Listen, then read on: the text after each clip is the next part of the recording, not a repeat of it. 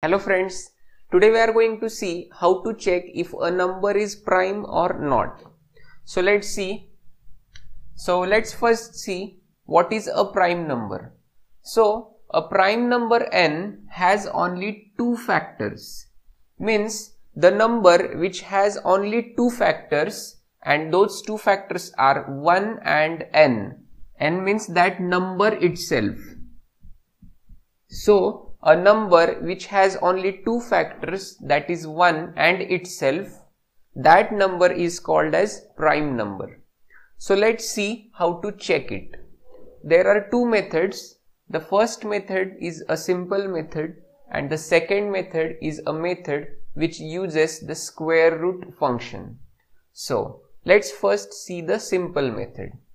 So obviously, suppose you want to check if 121 is a prime number or not. So you have to start from 2 to number 121, means up to 120. 2 to 120, and you have to divide 121 by each number. Means let's check whether 2 divides 121. No, it doesn't divide. Whether 3 divides 121? No, it does not divide. Then whether 4 divides 121? No. 5? No. 6? No. 7? Whether 7 divides 121? No. 8? Then 9, 10, 11. So check whether 11 divides 121. Yes, it divides. So 121 is not a prime number because from 2 to 120 there is a number which divides 121. Means there is a factor of 121 other than 1 and 121 itself. There is one more factor of 121 and that factor is 11.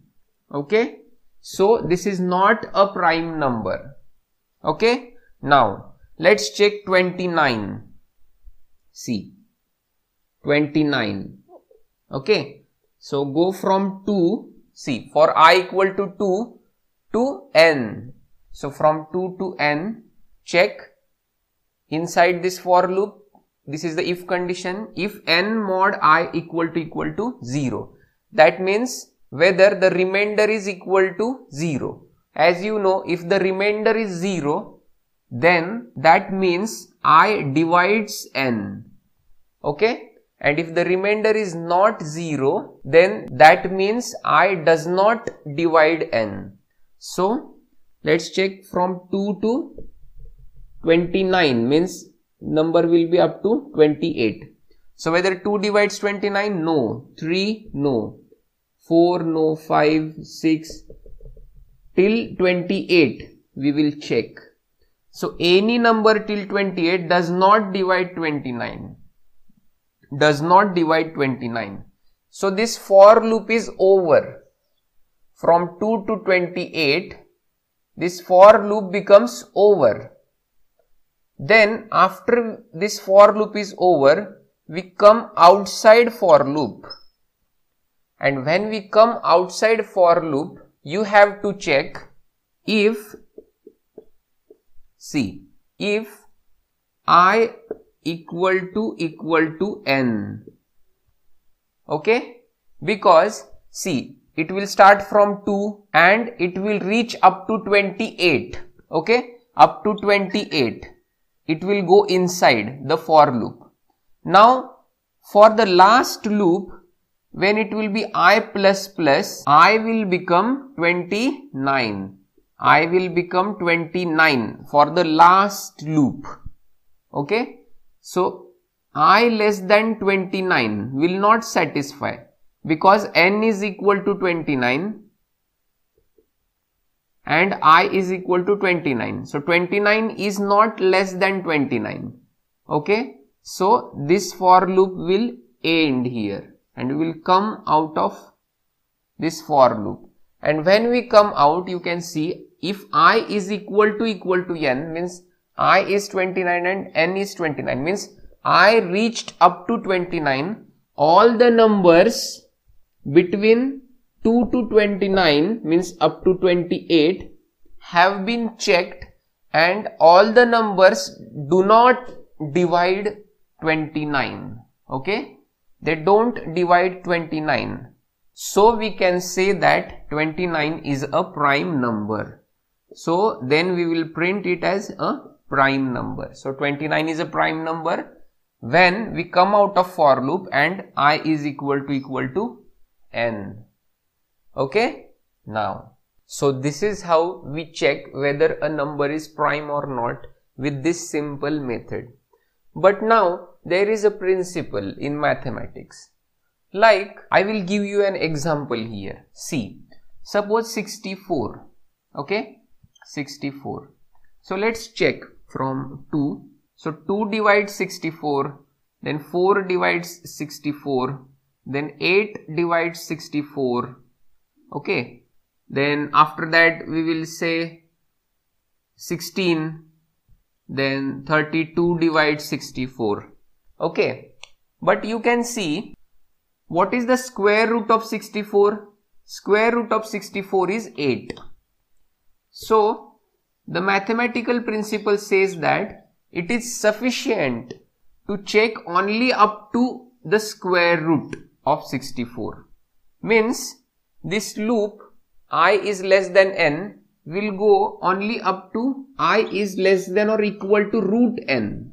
Okay, means only up to root n you can check. So if the number is 64, then I should range from 2 to 8. Okay, so only up to the square root of n, square root of that number. So why it is so? Because you can see, if 16 divides 64 and 32 divides 64, but they are the multiples, of 2 and 4 and 8 here. Okay, means any one number, any one of the three numbers. So suppose they are the multiples of 2, I will say they are the multiples of 2. So if any number divides after the square root of that number, see, means 2 to, this is square root of n. Okay, and after that there are some numbers up to n minus 1, right? You have to check whether n is prime or not. So 2 to root n and all numbers after root n up to n minus 1. Okay, so if any number after square root of n in this range, if any of these numbers divide n, then they must be the multiple of any one of the numbers from 2 to root n. They must be the multiples. So if they are the multiples of the number from 2 to root n, means obviously these numbers have already divided n. Okay, means if 16 divides 64, that means obviously when I started from 2, then 2 has divided n. Okay, so there is no need to check after root n. Okay, because whatever are the numbers after root n, if they divide n, then for sure they must be the multiple of number from 2 to root n. Okay, so that is the principle. Now let's check for 81. Suppose, let's check for 81. So what is the square root of 81? That is 9. Okay, square root of 81 is 9, right? So we will check from 2 to the square root of 81, that is 9. So let's check whether 2 divides 81, no. Whether 3 divides 81, yes, 3 divides 81. Okay, so this is not a prime number, right? This is not a prime number in this code. Now let's go for 113. Okay, now see, this is not a perfect square. So what is the square root of 113? See, you can take the square root. Now manually we will take the square root of 113. Yes, so the square root of 113 is 10.63, means 10 point something. So in this case you have to take the floor function, means you have to take the floor value. So how will be this sign here? See, floor of sqrt square root of n. This is how we write it in program. Floor of sqrt means that is the square root of n. So we will take the floor value. Okay. So if it is 10.63, we will only go up to 10. So 2 to 10. So check whether any number from 2 to 10 divides 113. 2 doesn't divide, 3 no, 4 no, up to 10 no number divides. So this is a prime number. Okay. So in our code, check after you come out of this for loop, means after all numbers from 2 to 10 are over and you come out of the for loop, then the similar condition you have to check if I equal to, now what is I equal to the floor of sqrt of n plus 1. See, why we are doing plus 1 for the square root of 1? See, if we go from 2 to 10 here, because it is I is less than or equal to, then up to 10 this loop will work. But when I will become 11, then we will come out of this loop. So obviously 11 is 10 plus 1. So I will be equal to the square root of n plus 1 when we come out of the for loop. So if it is so, then this number is prime. We will print this number is prime. We save a lot of computation. In simple method, we go up to n minus 1. We go from 2 to n minus 1. But in square root computation, we go from 2 to root n. Means we save a lot of for loops. So this is how we check whether a number is prime or not. Hey friends, please subscribe to my channel as I post algorithm videos every day.